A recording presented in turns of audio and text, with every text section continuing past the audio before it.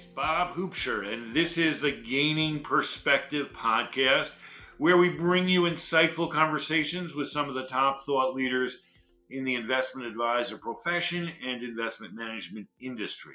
I am the founder of Advisor Perspectives and a vice chairman of VettaFi. Managing volatility is a high priority for advisors.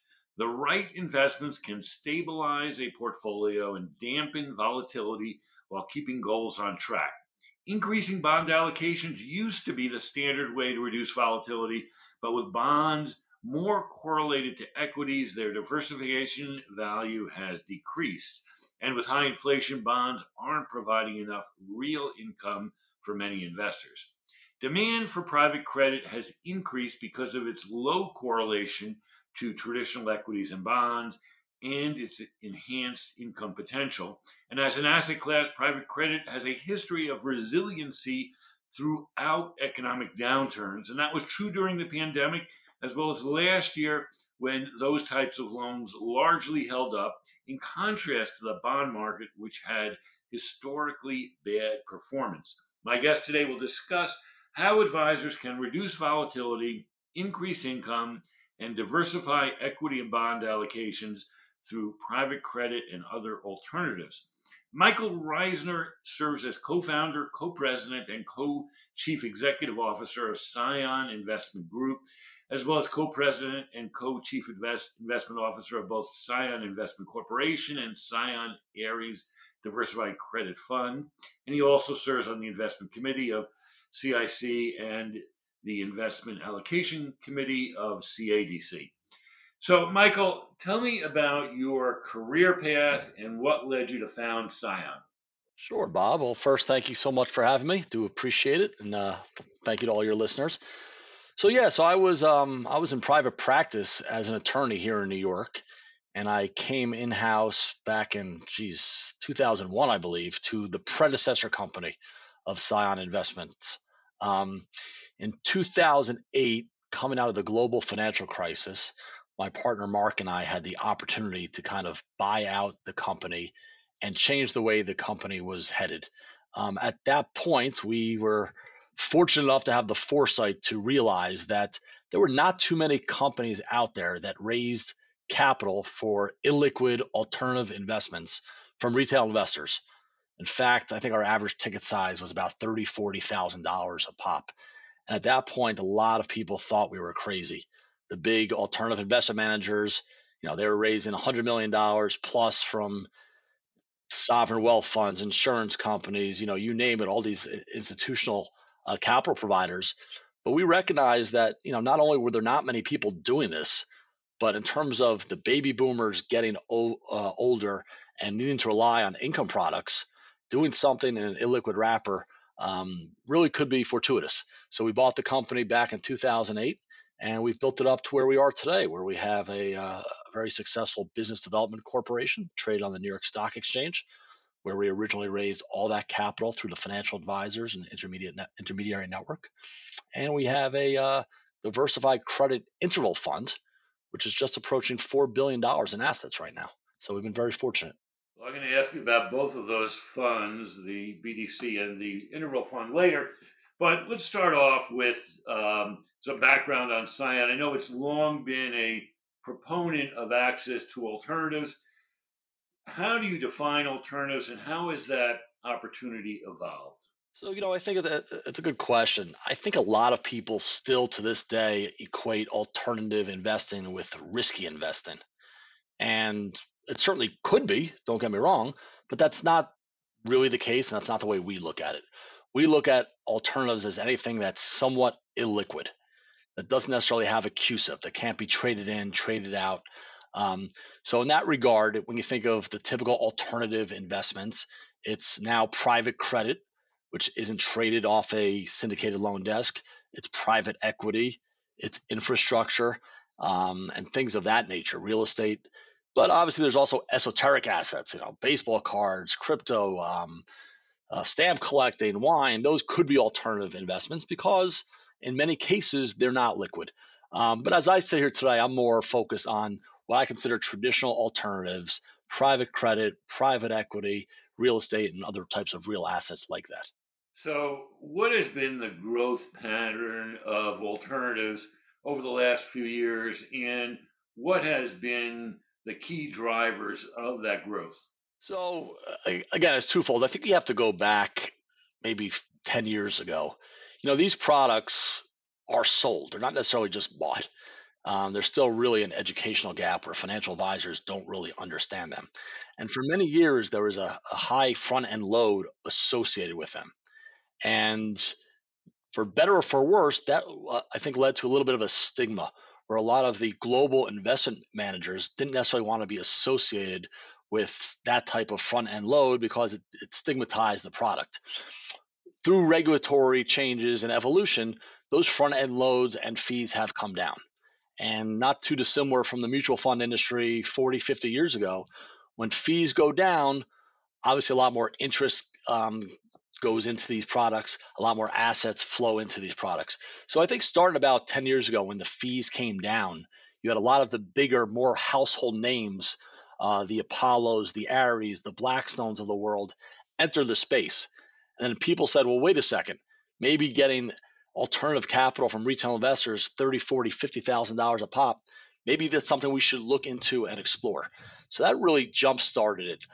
More recently, and you talked about this in your introductory comments, for many years, financial advisors they were trained in terms of the 60/40 model. And that was it. And that was gospel. And that always worked. And it does always work until it doesn't. And obviously, last year showed that they don't always naturally hedge each other, that sometimes they do move in sympathy, whereas alternatives could be a real stabilizer. So I think financial advisors that maybe never looked to alternatives, never thought they needed it in their practice, now have taken another look at it. So I think the combination of lower fees, the bigger alternative investment managers, and just the markets kind of normalizing a little bit has really led to the growth of alternative investing.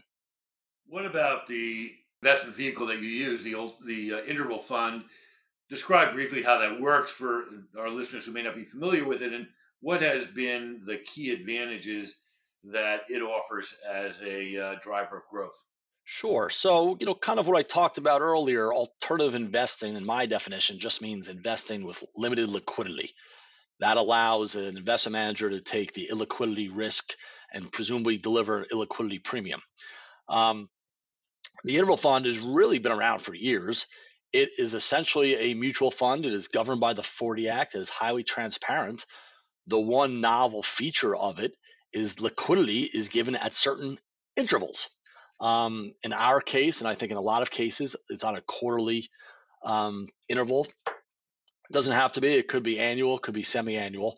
But what that has allowed many investment managers to do is now take a highly transparent wrapper, a highly regulated wrapper in terms of independent board of directors and or board trustees and the 40 Act governing it, but putting it in a wrapper that kind of protects the investors from themselves, doesn't allow a quote run on the bank and panic selling, allows an investment manager to invest for a longer term perspective.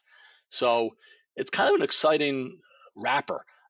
We think it could do maybe for what ETFs did to equities, interval fund or tender offer funds could do for alternative investing in terms of allowing the masses, the retail investor, the financial advisors who heretofore haven't accessed certain asset classes to dip their toe in through this interval fund wrapper.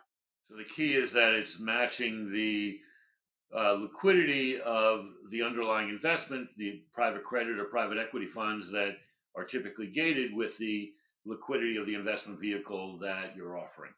Yes, and that's what we like about it. I do think there's some asset managers out there that just like the limited liquidity, and they might put liquid assets in there, and that's a risk that an advisor or an investor has to understand.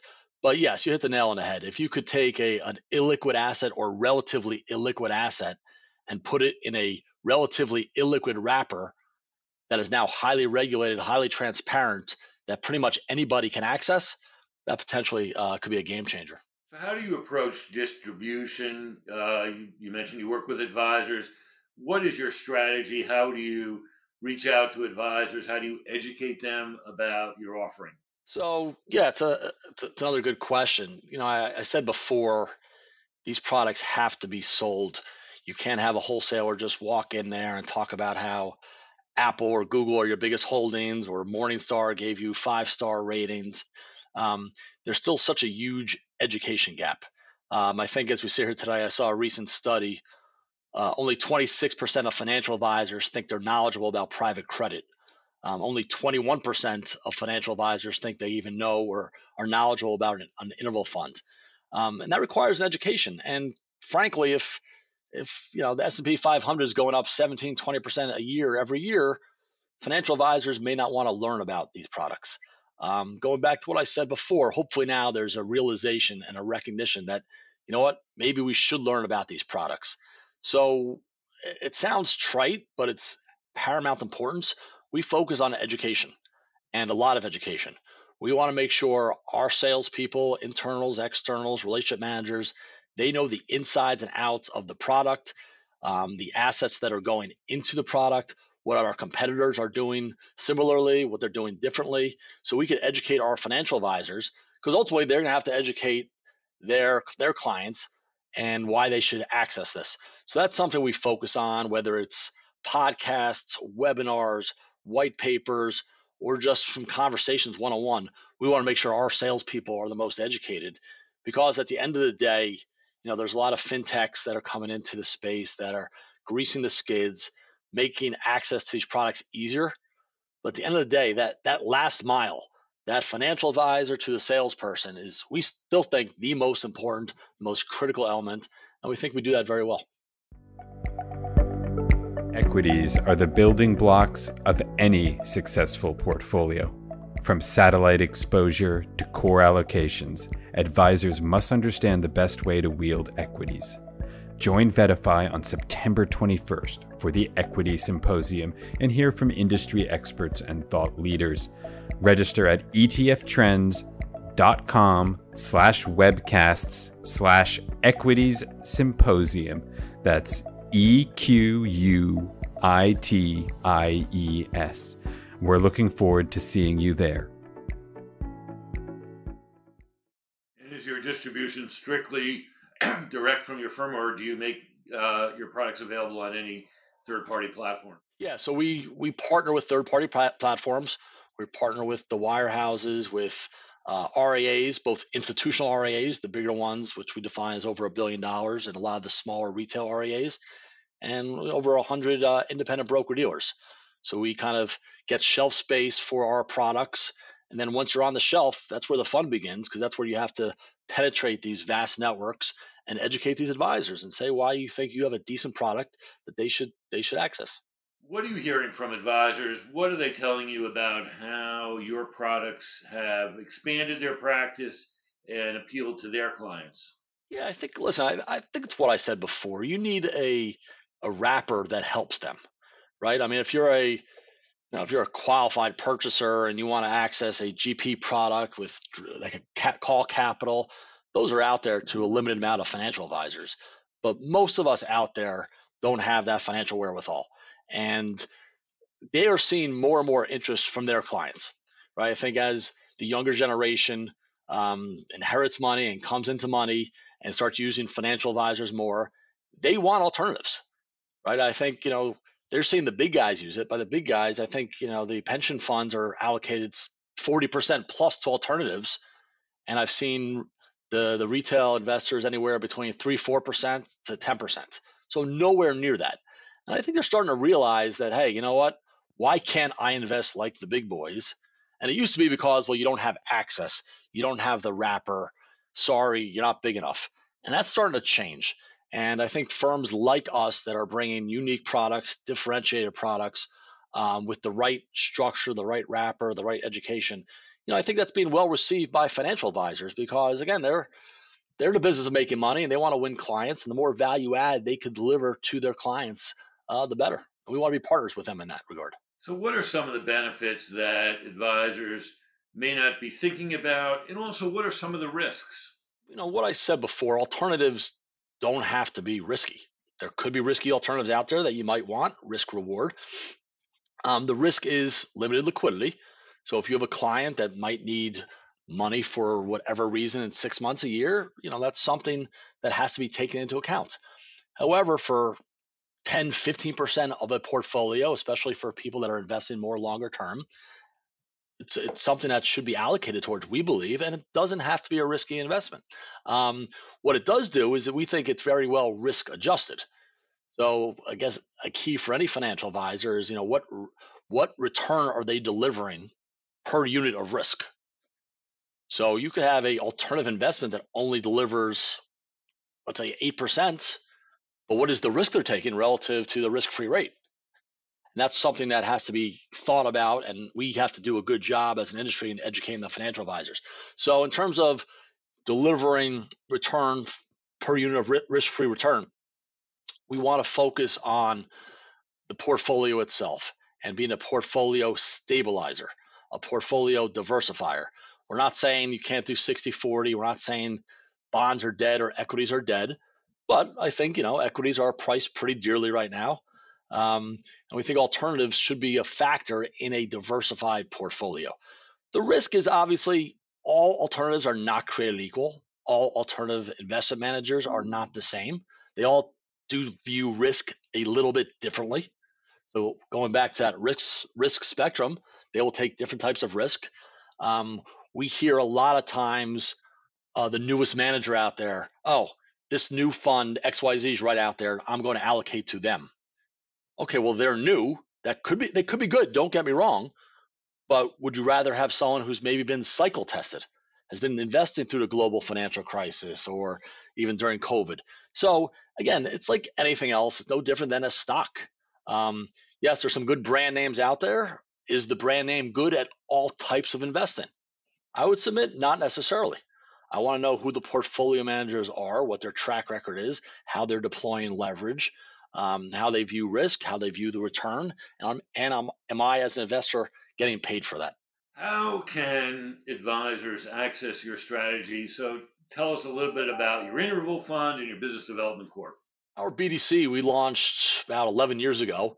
We raised about $1.1 billion through the independent broker-dealer and RIA network. Again, average ticket size at $35,000, $40,000, just going door to door and educating these people. We since listed that BDC on the New York Stock Exchange, ticker symbol CION, uniquely enough. So that what we did, that was kind of the first iteration of the BDCs. Now the BDCs kind of mimic the interval fund, where they give some quarterly liquidity, although that liquidity could be turned off. When we raise money, we invested that money over a long period of time, over about 6-7 years, and then we listed on the stock exchange to give those investors liquidity. BDCs, as you and your listeners probably know, it's a great structure, but it is sector specific. That sector tends to be U.S. middle market. By statute, over 70% of the assets have to be basically U.S. middle market or under $250 million of market cap if you're going to be publicly traded. Our interval fund, called the CION Ares Diversified Credit Fund, is a globally diversified credit fund. So we invest not just in private credit, U.S. middle market. We invest in European middle market. We invest in broadly syndicated loans. We invest in some bonds and some CLO tranches and some real estate and some special situations. Basically accesses the private credit platform, or the credit platform, I should say, of Ares, and gets the kind of the best products that they see. So again, it's not levered the same as a BDC. So in terms of risk, BDCs tend to be levered higher. This is levered lower. BDCs tend to focus more on the U.S. Our product, the interval fund, tends to focus more globally. But they're both very good products that we think are should be taken a look at by financial advisors. And what, as an interval fund, how does the gating work? Is it they have the option to request quarterly withdrawals? What is the limit on the liquidity? In our interval fund, it's 5% per quarter, 5% of the net asset value. We're proud to say we've never, knock wood, come close to that number. So every investor who's wanted to get out up to now has been able to get out. And again, if for whatever reason they can't get out, they get out pro rata, and then hopefully next quarter they could get out. So again, that's the way it works. And some people may be scared of that. which is why it's about education, which, the financial advisor has to tell their client, listen, there is a chance, notwithstanding what I just said, that for 6.5 years, every investor who wanted to get out got out. There is a chance you may not be able to get out that quarter. But what is the benefit of that? The benefit of that is the investment manager will not have to be a forced seller, will not have to keep a lot of cash on hand to drag down returns. Quite frankly, and as you know as well as I, retail investors often sell at the worst times. So in a way, hey, you know what? It may not be the worst thing that you couldn't get 100% of your money out when you panicked and wanted it out. So that's kind of the beauty of the wrapper. But again, as I mentioned, we're fortunate enough that we haven't been gated yet. And I think, by the way, I keep saying gated. Gated's a wrong term, because to me, gating is like when gates come down.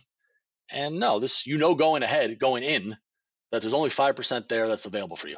So it's no gate coming down. This is what's available to you, and we built a structure around that. Talk a little bit more about the composition of the interval fund now in terms of its holdings. You mentioned that it can hold private credit, it can be diversified globally, it can be participated in loan syndications or CLOs. Where's the bulk of it invested now?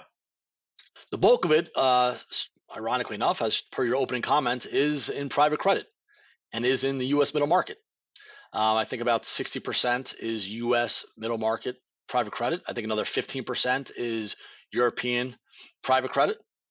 So if you look to access private credit assets, you can do it in pretty much two ways. The BDC structure. BDCs are still deemed alternative investments from a regulatory perspective. In a lot of cases, they require a subdoc and signature to access, although there are certain fintech platforms out there that we discussed that smooth that process out. But certain of the platforms and states limit how much of these alternative investments you can access. Whereas because of the interval funds, it is essentially a mutual fund.